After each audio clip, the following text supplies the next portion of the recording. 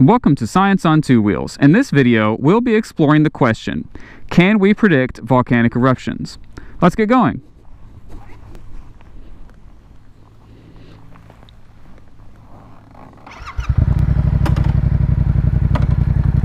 Alright, so as I'm sure you know by now, volcanic eruptions are natural hazards. They are hazards, though, that can become natural disasters pretty easily.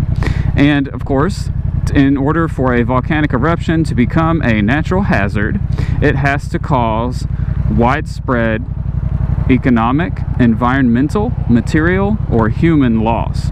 As long as it does one of those things, it is considered a natural disaster instead of a natural hazard. One of the most famous natural disasters caused by a volcanic eruption was the eruption of Mount Vesuvius in 79 AD. Most of you have probably heard of the city Pompeii and maybe even Herculaneum.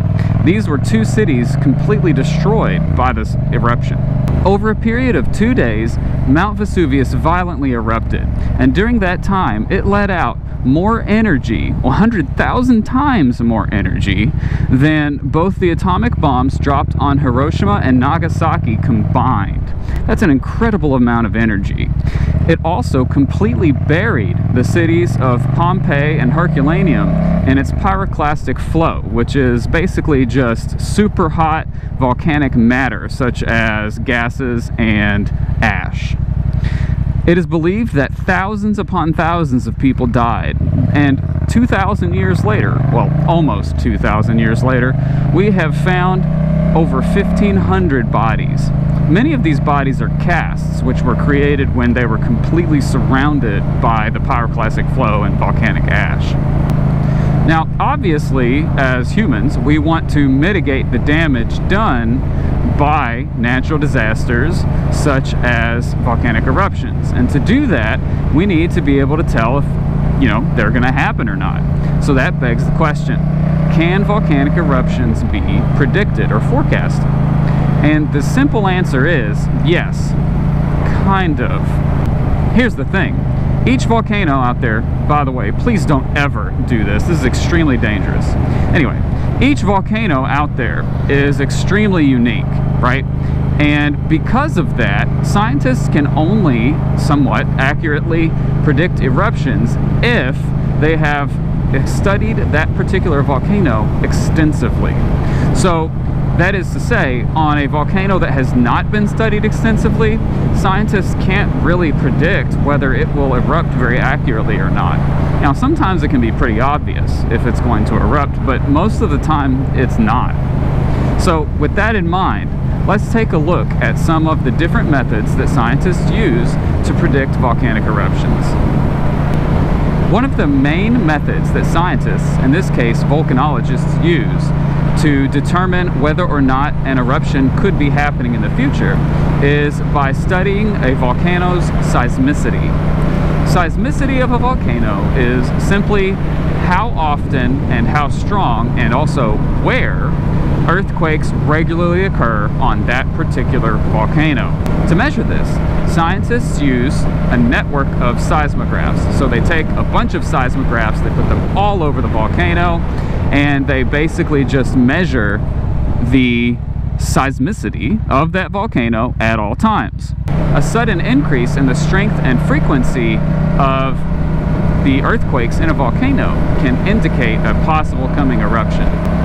So volcanologists are constantly looking for those. They're looking for the earthquakes to become more frequent, stronger, and maybe even change locations. Another way that volcanologists use to determine if things are changing within a volcano is volcanic deformation. So volcanic deformation is caused by rising magma coming from deep within the earth and then pushing on the volcano, kind of like when you blow air into a balloon and it pushes on that balloon and causes it to bulge outwards. The same thing happens with rising magma. To measure volcanic deformation, for years, scientists have been using something called tilt meters. And they are basically little sensors that can determine if the ground is beginning to tilt or not. Volcanologists would take a lot of these tilt meters and set them all over the volcano. They would learn what was a normal tilt and what was not. If magma begins to push up on the ground below the tilt meter, it will tilt a little bit farther. That will tell the scientists, the volcanologists, that it is tilting, it is changing, something is pushing on the ground here. The thing is, tilt meters are not super easy to use, and you've got to have a lot of them all over the volcano in order to get an accurate picture of what's going on. Because of that, they are being replaced by a new technology called SAR. SARs are attached to satellites where they then can monitor the shape and structure of a volcano really accurately. And so if a volcano begins to deform, scientists can be alerted very quickly to that change. Of course, if all of a sudden a volcano starts bulging outwards, that can be another sign of a possible future eruption. A third main way that volcanologists use to monitor a volcano and possible future eruptions is by measuring volcanic gases being released from the volcano.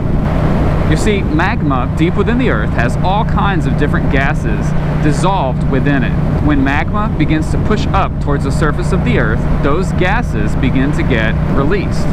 There are two main types of gases that volcanologists look for during these times. Those two gases are SO2 and CO2, sulfur dioxide and carbon dioxide. To do this, once again, volcanologists take sensors, place them all around the volcano to create a network, and then monitor those sensors for an increase in those gases. If those gases begin to increase, that indicates rising magma, which indicates an imminent eruption. Alright, so just to recap, the three main ways and types of data that volcanologists use to learn about a volcano and therefore be able to predict future eruptions are the volcano's specific seismicity. An increase in that can indicate a possible eruption. The volcanic deformation, so if a volcano begins to bulge outwards, that could indicate a coming eruption. And volcanic gas levels. So sulfur dioxide and carbon dioxide levels suddenly increasing could indicate a coming eruption. I hope that this video has helped you understand how scientists predict volcanic eruptions. Just remember that they can generally only predict eruptions on volcanoes that they know very well and have studied for quite some time. If you like this video, please give it a thumbs up, click that subscribe button, and also click on that bell icon if you'd like notifications. Thank you so much. Come back, watch more, and keep on learning.